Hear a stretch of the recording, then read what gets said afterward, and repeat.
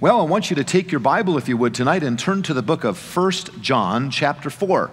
1 John chapter 4, and let's stand together for the scripture reading tonight as we turn to 1 John chapter 4, and we're going to begin reading in verse number 12. 1 John chapter 4, verse number 12. Continue to pray for Brother Michael. I'm so glad he's here tonight. Brother Michael, we're praying for you and for the right diagnosis and treatments, as well as Brother Gary Williams, who's here tonight also. We're praying for you, Brother Williams, and let's just continue to remember these who have physical needs as we pray along the way. 1 John chapter 4, beginning in verse 12, we're going to read down through verse number 15. And so follow along with me as we read together, and we'll read actually down through verse 16. Verse 12, no man hath seen God at any time. If we love one another, God dwelleth in us, and his love is perfected in us. Hereby know we that we dwell in him, and he in us, because he hath given us of his Spirit. And we have seen and do testify that the Father sent the Son to be the Savior of the world. Whosoever shall confess that Jesus is the Son of God, God dwelleth in him, and he in God. And we have known and believed the love that God hath to us. God is love, and he that dwelleth in love dwelleth in God, and God in him. Let us pray. Father, as we see the indicators of salvation in the book of 1 John, we see that one such indicator is the indwelling love that comes from you and that is evidenced to other believers. And I pray that that love would be fervent at the Lancaster Baptist Church, that our love for you and that our love for one another, our love for this lost and dying world, we ask that it would increase because of our time tonight. Thank you for this time to open your word. Bless the song we're about to hear and then the preaching of your word, we pray. In Jesus' name, amen. You may be seated. If you were to observe the signage along the hallway to the west wing, you'd find our church purpose, you'd find our church ministry path, our core values. And along that hallway, you would find the mission of the church: loving God, growing together, and serving others. Let's say that together, shall we? Loving God, growing together, and serving others. Loving God. This is an area of the Christian life where each and every one of us need to grow even tonight. The Apostle Paul said, that I may know him, that I may know the Lord, and that I may know the power of his resurrection, the fellowship of his sufferings. It was his passion to know the Lord. Job once uttered in Job 23 and verse 3, oh, that I knew where I might find him, that I might come even to his seat. No doubt during the whirlwinds of life, we want to know God in a greater way. We want to speak our burdens to him and hear his answers to us. Knowing God. Someone wrote, left to themselves, men arrive at a false knowledge of God. A knowledge that only begets fear and bondage, and which repels men rather than draws them unto him. However, the glorious central fact of Christianity is that God has made a full and final revelation of himself, which he has made to be understandable, accessible, desirable, and to the simplest that fear him. He has done so in his Son, the Lord Jesus, through whom he made the worlds, and who, having humbled himself to take on him our flesh and blood, and by himself to purge our sins, has sat down at the right hand of the Father. God has made himself manifest to us in the person of the Lord Jesus Christ. And the Bible says in Mark 12 and verse 30, and thou shalt love the Lord thy God with all thine heart, with all thy soul, with all thy mind, and with all thy strength. To know God, to make him known. We think of this fundamental purpose: to know God, to love God, and to love others. And in 1 John, we find a synopsis, really, of the purpose of the Christian life: to know him, to love him, to be the expression of his love before a lost and dying world. And so I speak tonight on the subject, the expression of the love of God, that the world may see God through Christ, through his word, and through his church. For the Bible says in Matthew 5:8, blessed Blessed are they. And the Bible speaks of the blessing of seeing God. And we want to be a people that are blessed tonight through seeing the Lord Jesus high and lifted up, and through then reverencing Him, and through testifying for Him in our lifetime. Now notice tonight in verse 12 what our text says. No man hath seen God at any time. Now isn't it strange that the first point of this message would be the revelation of God, but we would read that phrase first. No man hath seen God at any time. And so let's think about the revelation of God. Brother Paul Choi brought a fantastic lesson yesterday in our soul winning training, and I'm so glad we're back to training 1 and training 2 class, and seeing soul winners partner up and go out thrills my heart. That's the purpose of the ministry. And he talked about the cosmological argument. He talked about the uncaused cause and how we can help an atheist to realize that all of this wouldn't be here had there not been a creator, had there not been a God that brought it into existence. It was a great time of just concentrating and thinking about how God has revealed Himself through His creation.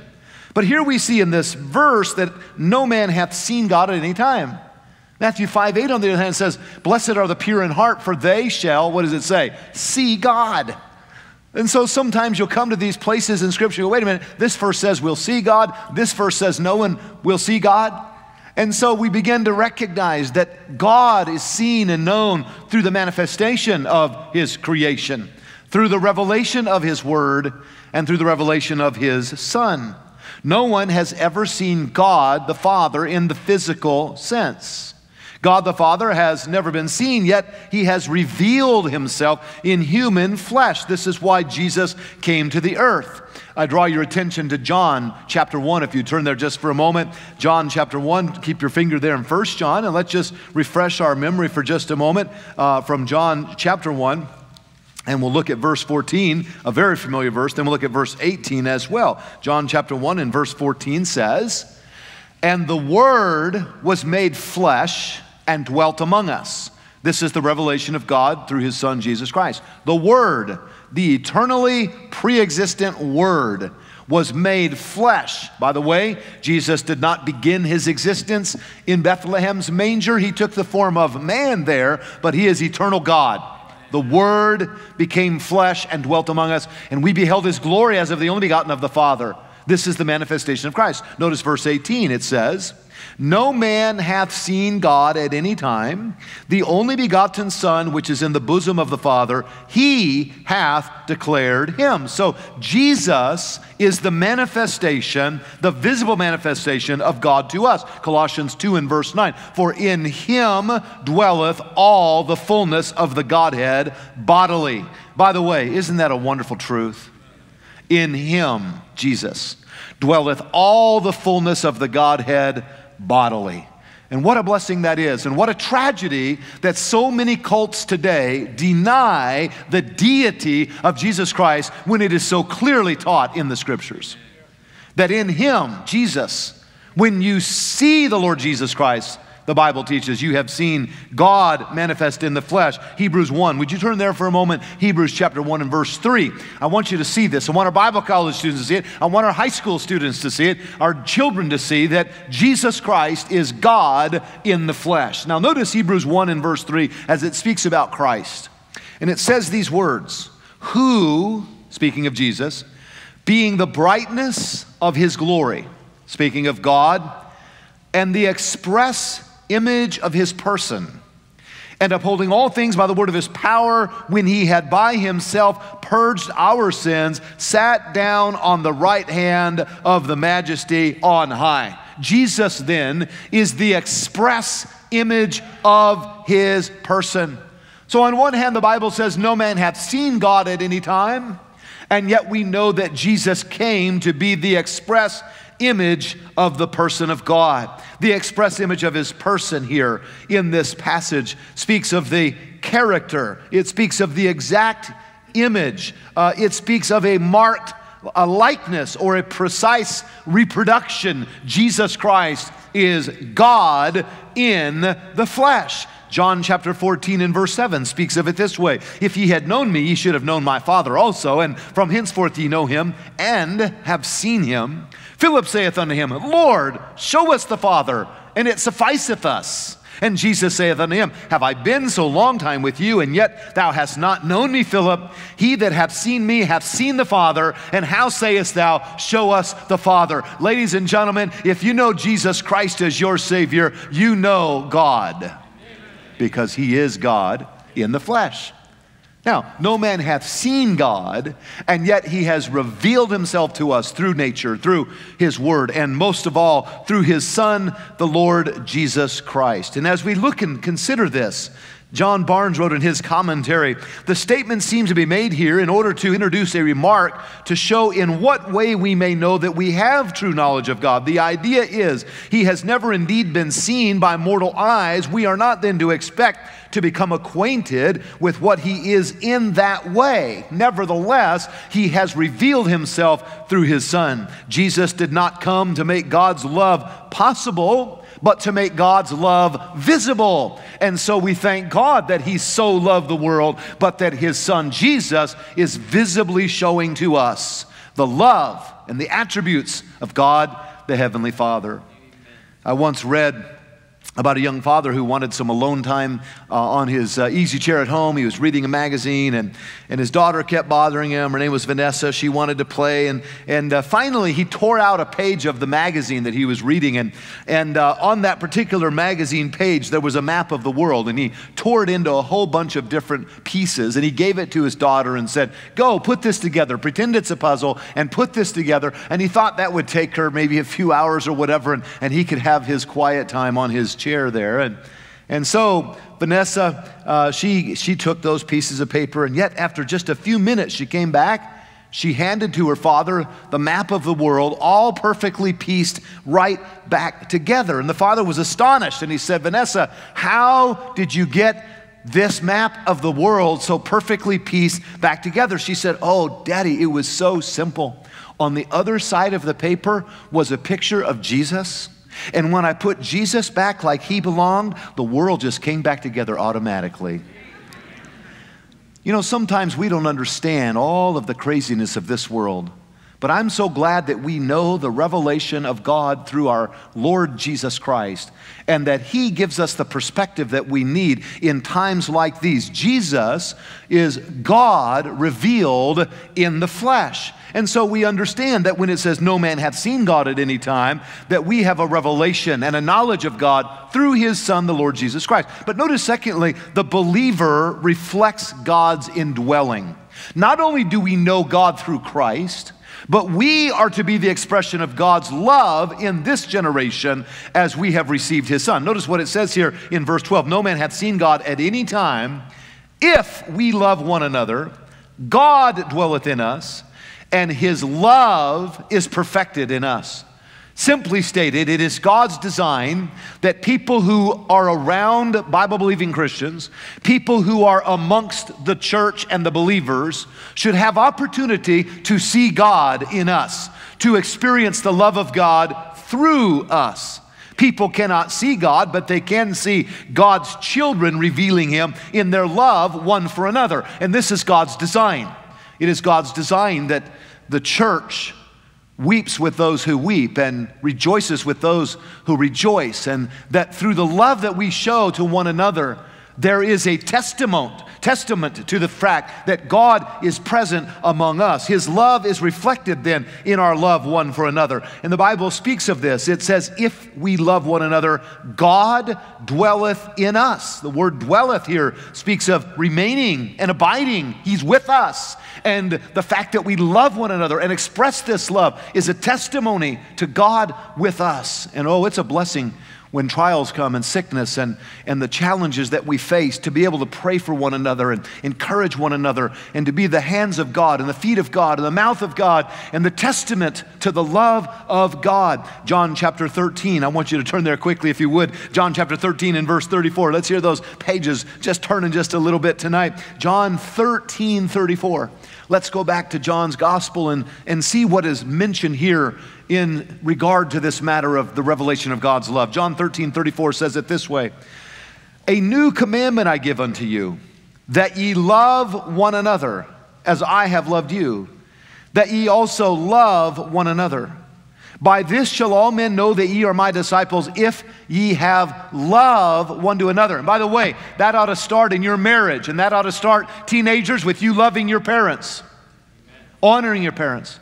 It ought to start with each one loving the other here. Listen, there ought never to be a time, ever, ought ever to be a time when pastor couldn't say, brother so-and-so and brother so-and-so, come over here. I need you to help this young man. He needs to be saved. You two come and help. You ought to be right with every member of the church at any given moment. Don't ever let something come between you and the Savior or you and another member of the church. And if there's something like that, go to them and make it right, because, hey, we have got to be able to serve God at all times. Listen, there's an army over in Ukraine, and they're fighting a powerful foe, the Russian army. They don't have time to bicker. They don't have time to be upset with each other. They don't have time to hold a grudge. They have a common enemy, and it is Vladimir Putin, and they've got to fight against the armies of Russia. And ladies and gentlemen, we have a common enemy, and it is Satan, and we need to be ready to fight against Satan at any moment of time. And this is why God wants His church to be intensely in love with God and in love with one another. John 15:12, this is my commandment, that you love one another as I have loved you. Greater love hath no man than this, that a man lay down his life for his friends. I remember at Brother Jack Harper's funeral, I mentioned this, and over the years I've had a lot of men who've come to me and say, hey, if we can help you, let us know, and we're for you. And some of those men have been involved in various ministries of care and watch care and such, and it's been a blessing. But I've pastored long enough to have men who've said to me, listen, if I can ever help you, let me know. And they can't even help by just even attending church half the time, much less being right there to save your whole life. Kind of hard to save your whole life if you're not there. Amen. I mean, you got to start with A before you get to Z. Somebody help me here. Amen. And Brother Harper, I was speaking about this at his funeral, and Brother Harper had said to me on more than one occasion, he was an Army veteran and a helicopter mechanic and served in Korea. We had a lot in common that way. And more than one time he said to me, now, preacher, you know I'd take a bullet for you. And you know, he was one of those men, I never doubted that. I never doubted that. And by the way, I never doubted his love for me, and I don't think he ever doubted my love for him. There are many things that you may say, I could not do this, I could not do that, but one thing you can do and be is a loving Christian. You say, well, I don't think someone knows that I really do love or that I do care. Listen, just keep loving them. Just keep meeting needs. Just keep praying for them. Just keep being their friend. Because Jesus has commanded us to love one another. Yeah, but they don't love me back, or they don't seem to sense it, or whatever they look at. God just says, look, I want you to be the manifestation of my love. The love that we display for others, especially for our fellow believers, reflects that Jesus is in us. It opens opportunities to witness. It shows the evidence of God abiding with us. And so we see His love is reflected by our love one for another. And it ought to be that the unsaved world looks at a congregation like this and says, they've got something I don't have. What's the source of that?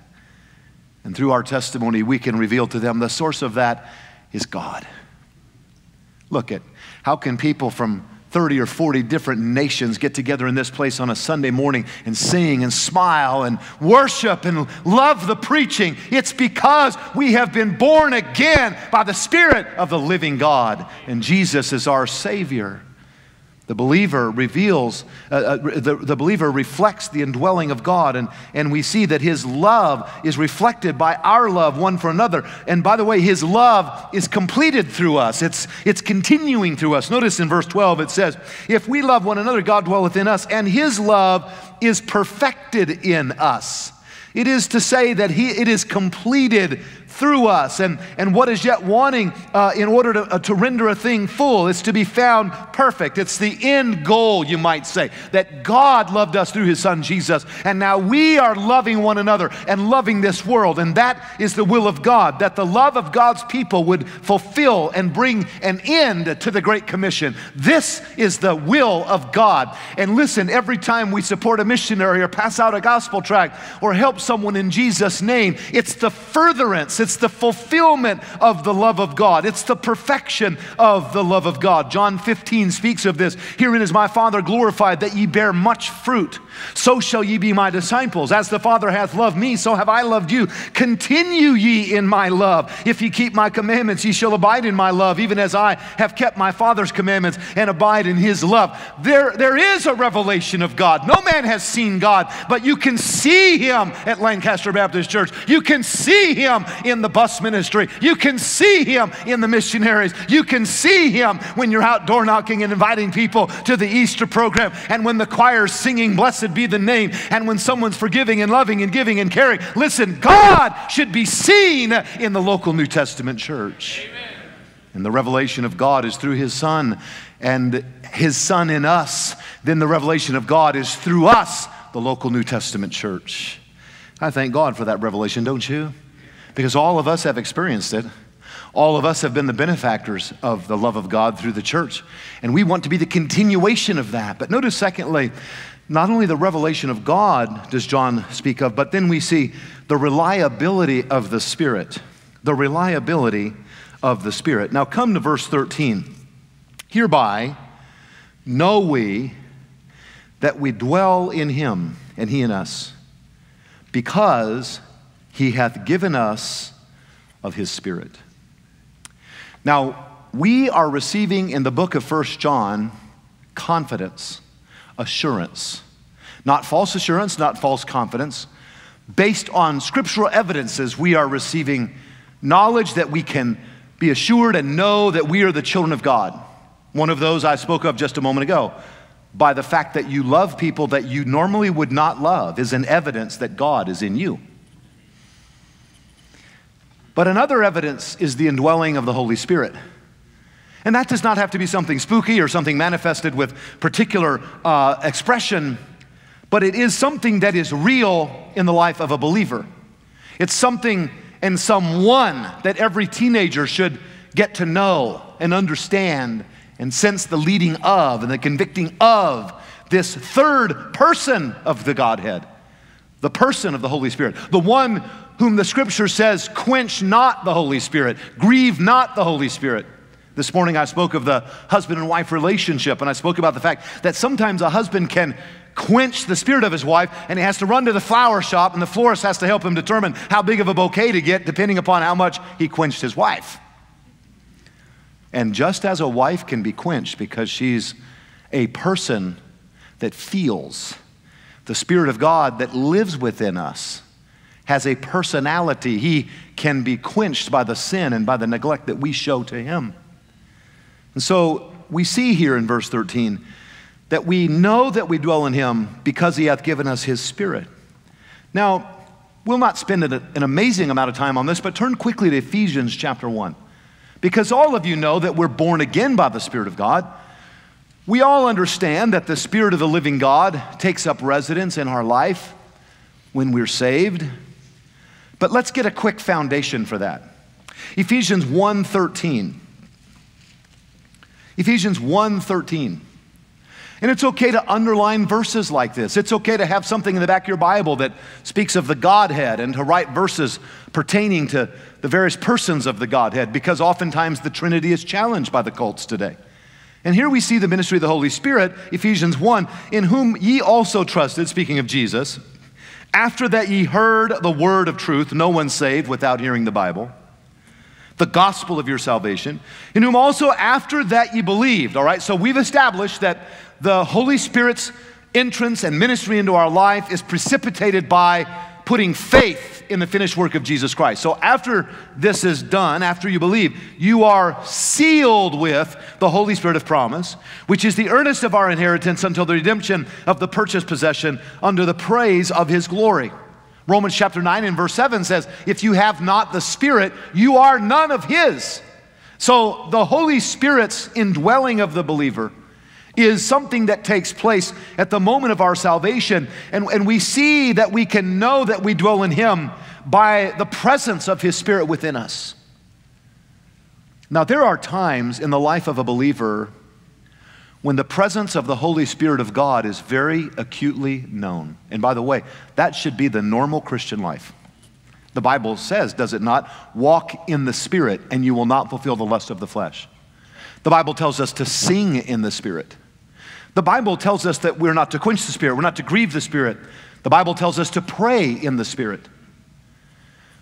Walking in the awareness and the fullness of the Holy Spirit should be the normal Christian life. But sometimes in our life, we can fail to yield to the Spirit, to listen to the Spirit, to think of the Spirit, to walk in the Spirit. And it is during those times, and sometimes because the Spirit is convicting and we quench the Spirit, our conscience becomes defiled, and we're not listening to the Holy Spirit like we did at one time prior. I think there's no other time when someone is more alive to the Holy Spirit than right after they first get saved. How many of you know what I'm talking about? My mother used to say to me, Paul, the night you prayed to accept Jesus Christ as Savior, I remember hugging you as you were going to your bedroom, and she said, you had the face of an angel. And I often think that probably was the last time I ever had that face, but thank God I had that face. The face of an angel, she said. The moment you're first saved, the Spirit of God has indwelt you. There's no sin between you and the Savior. It's just as pure as it possibly can be. There's this awareness that God is in you. And it's an assuring thing to know. It's an assurance that comes, the Spirit of God is in me. And through the course of your Christian life, though you may have times when you are not listening to the Spirit as intently, though you may have times when you have allowed sin into your life, though you have times when you are not as close to God, if there is a wrestling within your spirit, a convicting within your spirit, if there is a pulling you back to the Word of God, if there is even a teenager that shows signs of rebellion, so long as there is a conviction for that rebellion, a knowledge that what they're doing is wrong, that would be the evidence of God in them. It is those who can sin without conviction, those who can live without ever even being sensitive to the Spirit or ever having been led to witness or to give or to care or to love. Those who have no love and have no care that they have no love. That absent relationship with the Holy Spirit should be worrisome. It is not that someone who is saved will never sin. It is not that they will always be acutely aware and obedient to the presence of the Holy Spirit of God. But the Bible says here that we know that He dwells in us because He's given us His Spirit. In other words, you cannot possess the Holy Spirit of God and not know it. Amen.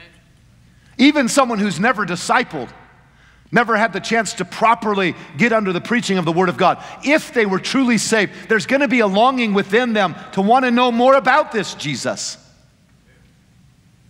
And we see the reliability of the Holy Spirit.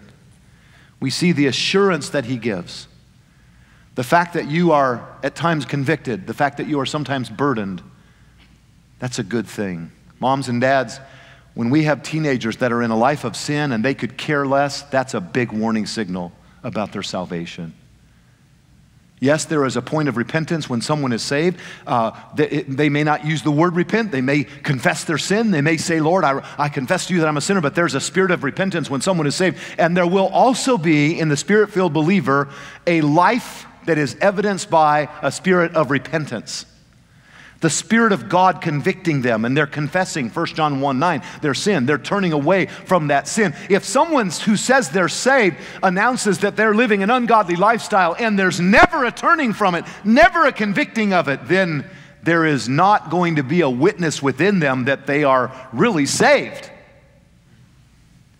But the Bible says if the Holy Spirit is in us, then we know that we dwell in Him because He's given us the Holy Spirit of God. So, when you come under conviction, don't say, I'm tired of that church for a guilt trip. You don't have a pastor who tries to get you to do right by making you feel guilty.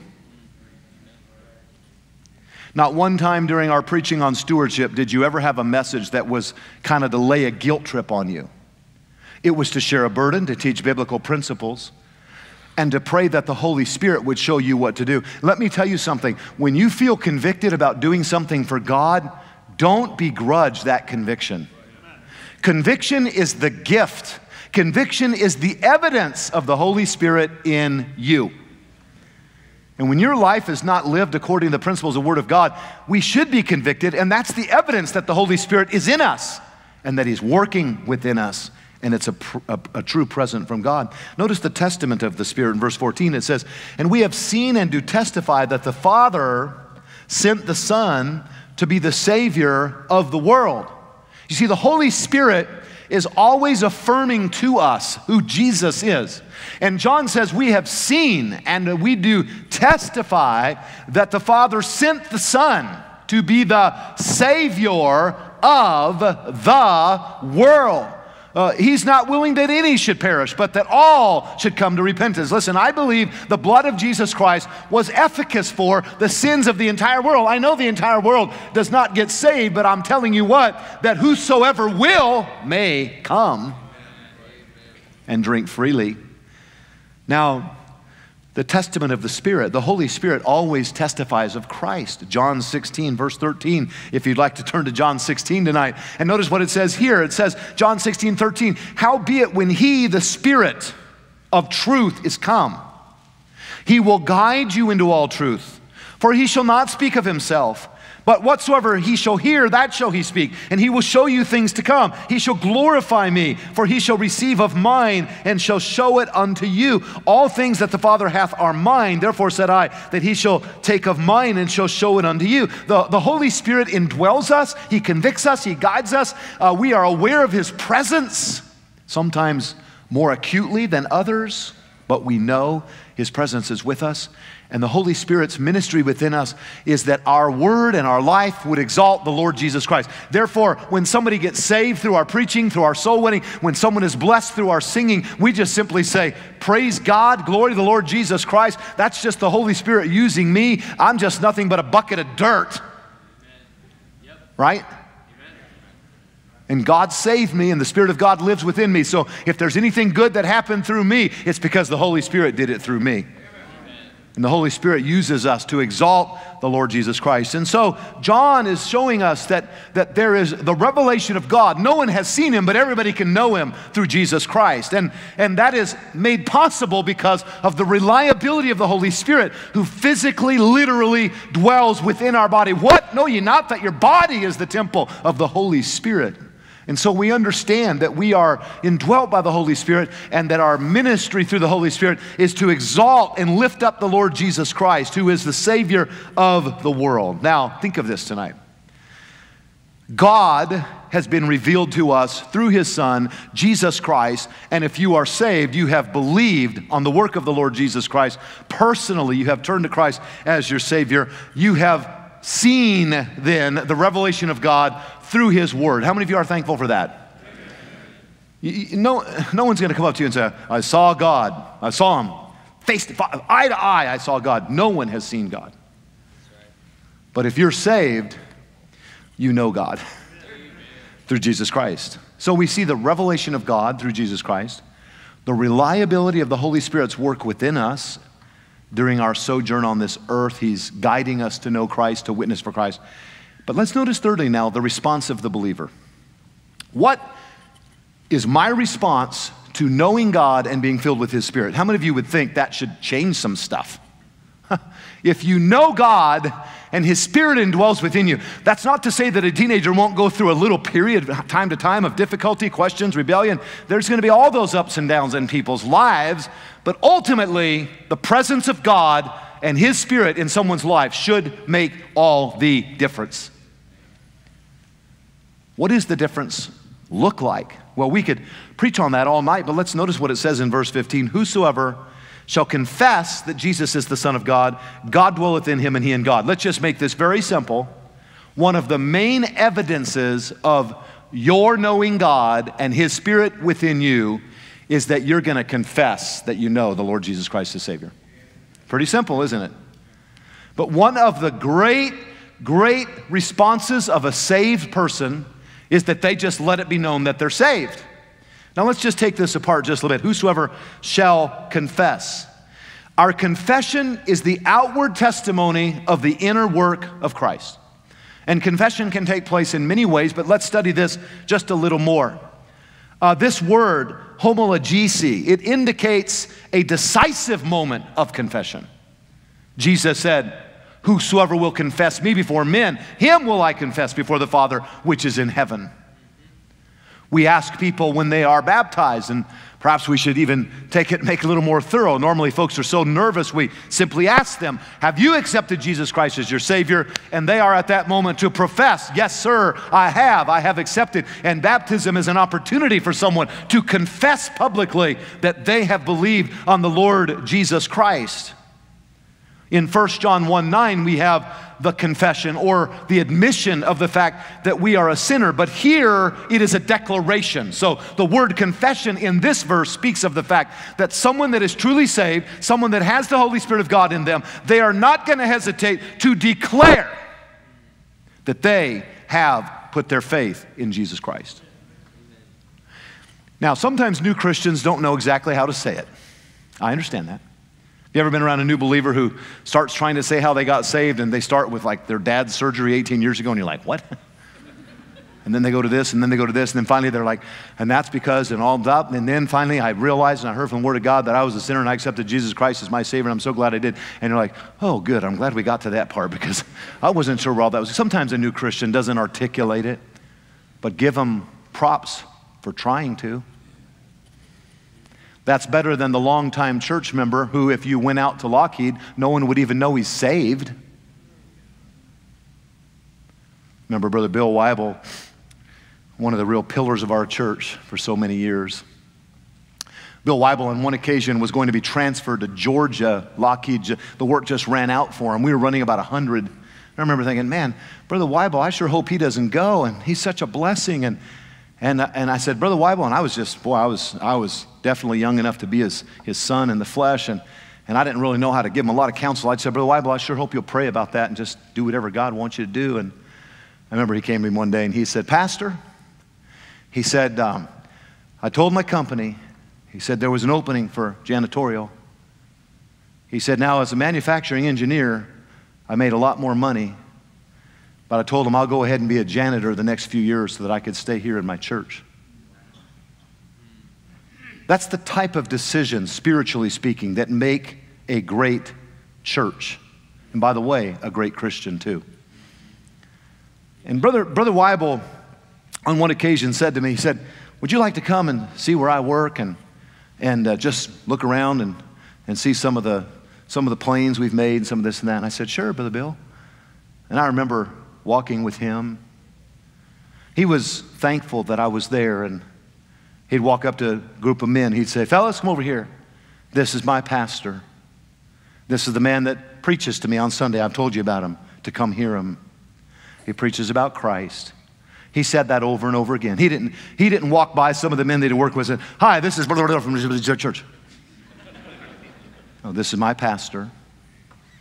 He preaches about Jesus. You ought to come hear him sometime. He wasn't ashamed.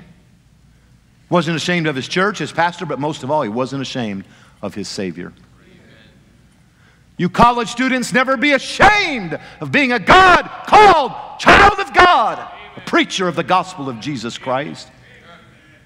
You teenagers, never be ashamed. If you're truly saved, you ought never to be ashamed of the gospel of Jesus Christ. A true convert will confess.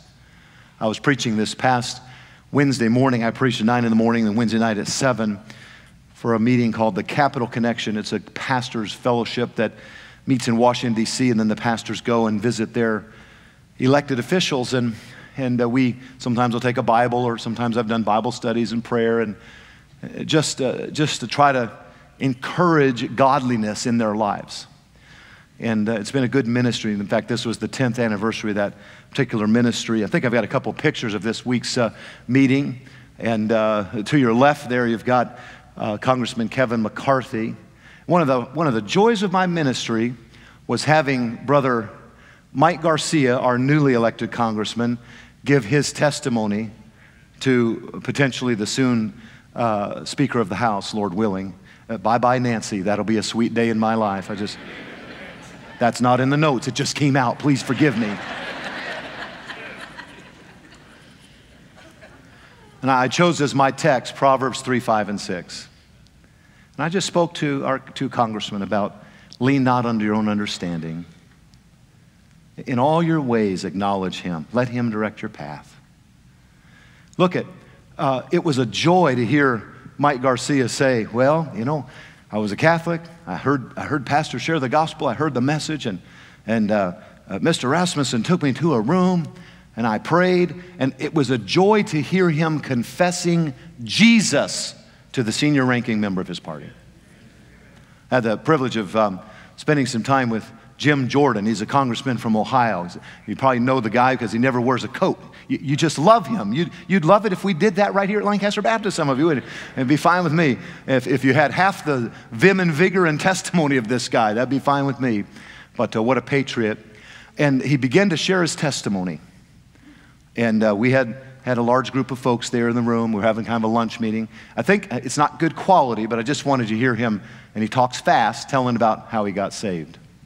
To the Lord. And because Gene Graham took the time to share the gospel with my dad, my dad then shared it with my mom, and his kids, and his brothers, and his sister, and all our family. And one guy giving the good news to a guy who happened to work beside him made a difference for a bunch of country folk hillbillies from Western Ohio. And you all know that story, and Kathy talked about the difference. She had a meeting where he's a young person hearing the gospel message. So thank you for doing that. Our charge is real simple, real basic. Paul told it to Timothy, my favorite scripture verse, 2 Timothy 4:7. Paul's the old guy giving advice to the young guy, and what does he say? Fight the fight, finish the course, keep the faith. Fight the fight, finish the course, keep the faith. Amen? You know how much it blessed my heart to hear about 30 different congressional leaders stand before a group of pastors and tell us how they got saved? And you pray for them. But I'm telling you that if someone is truly saved, they're going to confess it. They're not going to be ashamed to tell others that they're saved. They're not going to be ashamed to tell the waitress, to tell the barber, to tell the friend at work, the person in the commuter van. The evidence is found in confession. Verse 15, whosoever shall confess that Jesus is the Son of God, God dwelleth in him, and he in God. Oh, so many times the political way would be to say, well, there's many roads, they all go to the same place. Some believe in Allah, some believe in Buddha, some practice Wiccan, some do this, some do that. But all of us, if we really, really believe, that's what the new Pope has said. If you really just believe, that's enough. Jesus said, I am the way. And if you believe in Christ as the way, you're going to profess that. And so the evidence is found in confession. But there's that second evidence we learned about it a moment ago. Look at verse 16 as we close. And we have known and believed the love that God hath to us. God is love. And he that dwelleth in love dwelleth in God, and God in him. So we have the evidence of confession, and we have the evidence of love. It concerns me when a member of the body is not sure that they love the rest of the body. Look God's not saying you're going to agree with the body all the time. You're not going to like it when your kid gets a C or doesn't get to play enough basketball, or when someone takes your favorite parking spot, or God forbid sits in your chair that you bought. Some of you, I can just see the rapture. We're going to be taking that chair up. There's a better one in heaven. I just want you to know that. Don't get me started on that. Listen, no one says you have to like everything about everybody, but God says one of the real evidences of a believer is they love other believers. There's a lot of different strains of Christendom with which I disagree on certain theological or perhaps practical or principles, and they may do some things differently. But listen, anybody that I meet on any part of this planet who believes that Jesus Christ is the perfectly sinless Son of God and they have turned to him exclusively to be their Savior, I want to tell you something. I have a bond of love with them. I'll tell you, I was talking to some men this week who've been involved in Ukraine who have placed Bibles in the majority of schools, public schools in Ukraine, who have seen people saved. And some of those people might be in a little different type of a church. They might be in a Bible church or a Baptist Union church or some kind of this or that church. But if they have truly put their faith in Jesus Christ, and if they confess that Jesus Christ is the Son of God, you know, there ought to be some love in your heart for them. Amen. You ought to want to pray for them. Amen. And God says that the response of the believer to the manifestation of Jesus and the presence of the Holy Spirit is, number one, we're going to confess publicly. We're not going to be ashamed. Some of you ought to get home tonight and on your Facebook and on your social media, you ought to say, my name is Jim. I am a born-again, Bible-believing Christian. I have been saved by the shed blood of Jesus Christ. I believe I'm heaven-bound because of what Jesus has done for me. And oh yeah, I like Chevrolet and apple pie, but that doesn't compare with the fact that I'm a saved believer. And if you're ashamed to do that, there's a great concern, teenager, for your soul tonight. If you are unwilling to confess who Jesus is to you. By the way, I don't write it, I just recite it. And there are many times unsaved people in church, and that's why preachers preach sermons like this. Because we need to test our profession by the truth of the Word of God. And let's see it once again, verse 16. And we have known and believed the love that God hath given to us. God is love, and he that dwelleth in love dwelleth in God, and God in him. So the evidence tends to come around the theme tonight of the confession that is made and the love that is shown. Now notice in this final verse, we will love fellow believers because God's love is in us. Turn to one more verse if you would, 1 Peter chapter 3. 1 Peter chapter 3 and verse 8. As we think about loving one another, 1 Peter chapter 3 and verse 8, just a few pages back. Finally, be ye all of one mind, having compassion one of another. In other words, this is a body, right? This is body. If a part of the body hurts, we should have compassion on one another. And we should all be of one mind in this. Notice, love as brethren, be pitiful, be courteous, not rendering evil for evil or railing for railing, but contrariwise blessing, knowing that ye are thereunto called, and that ye should inherit a blessing. Now, I'm going to be honest with you. It's not always easy to love your fellow believer. The Bible says, if at all possible, live peaceably with them. It's not always easy. It's never fun to love somebody who doesn't love you back. It's kind of hard sometimes to try to encourage someone that goes, yeah, whatever. It's difficult to try to love somebody that won't come to church or doesn't seem to want your visit. But we are commanded to love them. Church, let's never stop loving these people. I remember years ago, Brother First, was a family, and I can't remember their name right now. I probably wouldn't mention it, but they stopped coming to church. They were kind of ugly in their spirit about it. And we tried to reach out a few times, and they were just kind of rude. Brother Furso just kind of kept that guy on his prayer list. And just kind of every so often would go by and say, hey, just want you to know we're still praying for you. We still love you. And there might be some people right now watching LBCLive.tv, and we still love you, and we miss you. And that's what Brother Furso would say. We miss you. And over a period of time, just because Brother Furso kept loving and loving. And I don't think I ever said this to Brother Furso, but I probably thought to myself, you know, Brother Furso, you're probably wasting your time going by that guy's house. There's other places to go. But he kept loving the guy and loving the guy. And that man and his wife came back to Lancaster Baptist Church some years later. They were here, 3-4 years. They sang, they laughed, they served, they loved. They had a renaissance in their Christian life. Until he was killed in a motorcycle accident. But I thank God for people like Brother Furso that just keep loving and loving. Hey, if you see somebody this week that used to be in church, don't give them a judgmental stare. Don't go there. Sometimes people will see me. They don't see me at the mall because I don't go to the mall. Thank the Lord I don't go to the mall. But they'll see me somewhere, maybe at In-N-Out Burger, reading the verse on the bottom of the cup.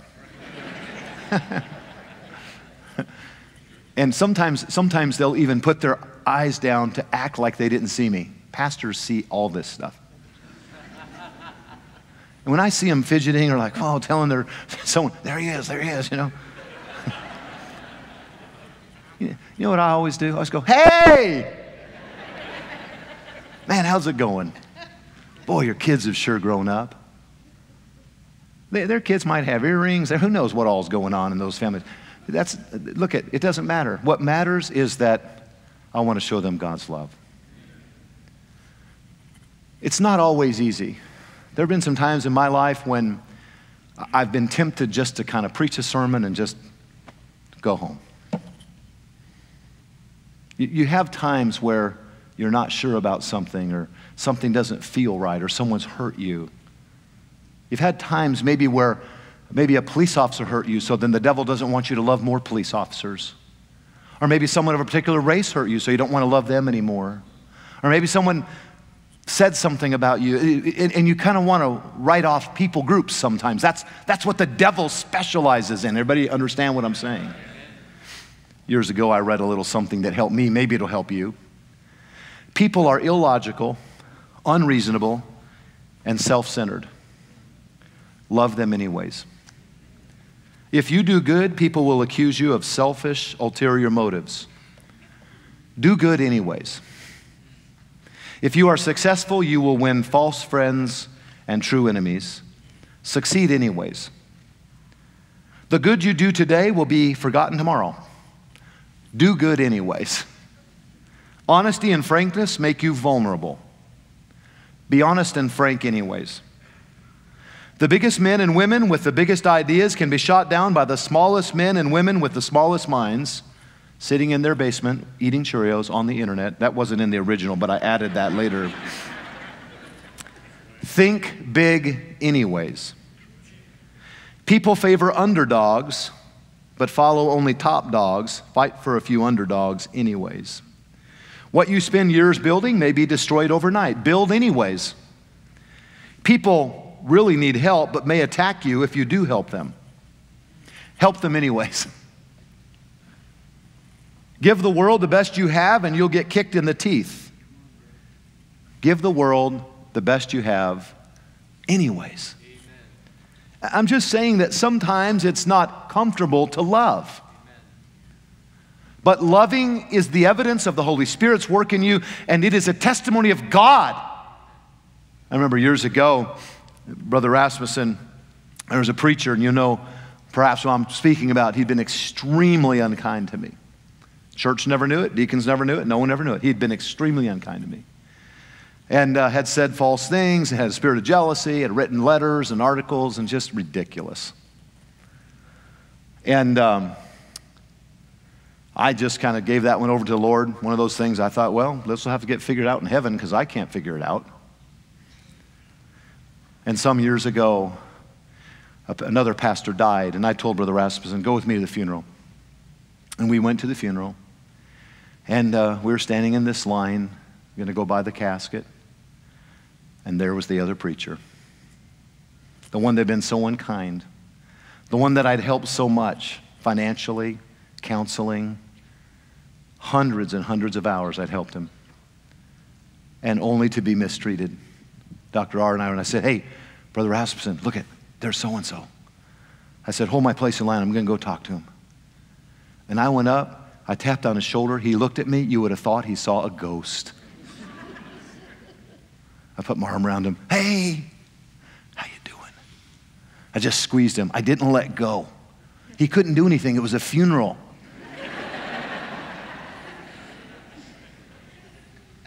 Just held on to him. I said, hey, after this, let's go get a meal. He couldn't even speak to me.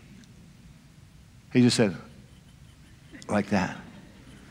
We took him for a meal. Sat there with him. I said, you know, I've sure missed you. Just want you to know we sure love you. You and your family mean a lot to us. I remember Dr. Rasmussen saying, I can't believe you did that. By the way, I think he sent 20 or 30 students to West Coast Baptist College. I think his family got along a whole lot better having been restored to someone that cared for them. Sometimes it's easier just to write people off. And there may be some times when they're not going to be the people you spend the most time with. But one of the evidences of God in you is that you can love people the way God loves them. And let us always be a loving church. And let us always love the unsaved. Let us have the heart of God in this matter. The Son of Man has come to seek and to save that which was lost. But when he saw the multitudes, he was moved with compassion on them. Sometimes somebody might come even into church and they're a mess. They're disheveled. They don't look right. They don't smell right. They don't act right. Appreciate a couple of the ushers this morning politely asking a couple men to take off their ball caps. I appreciated that. I know it's old school. I don't want to offend anybody. I don't like ball caps in church. Amen. But you did it in a nice way. And I saw some of our people go and sit with that fella, and they tried to get him to come down the aisle, and they loved on him and encouraged him. And I'm just saying that we can't look at people that aren't there yet. If they're not even saved, how are they going to be there yet? Right. We need to love them where they are. Amen. Romans 5:6, but when ye were yet without strength, in due time, Christ died for the ungodly. But God committed his love toward us, in that while we were yet sinners, Christ died for us. I'm simply saying tonight, the revelation of God through Christ, the indwelling of God through the Spirit, should make all the difference in my life, so that I am not ashamed to confess that Jesus Christ is Lord. He is my Savior. And it should help me to love people the way that God loves them. For the Bible says in Matthew 7:20, wherefore by their fruits you will know them. People ought to be able to say, I don't understand everything about those Baptists. They go to church so much, they build those big buildings, they run those buses, they're always giving me those papers. I don't understand all that, but I'll tell you one thing about those people. They're the kindest people I've ever met. They're always so kind to me. They're very loving people. They seem to care for one another. We have many leaders in this city. They're far from saved, but they know that Lancaster Baptist Church is a salt and light presence in this city. The last thing they want, though they may never admit it, is for this church to not be here in this city, because the love of God is present in this city because of this church. And may it always be so until Jesus comes.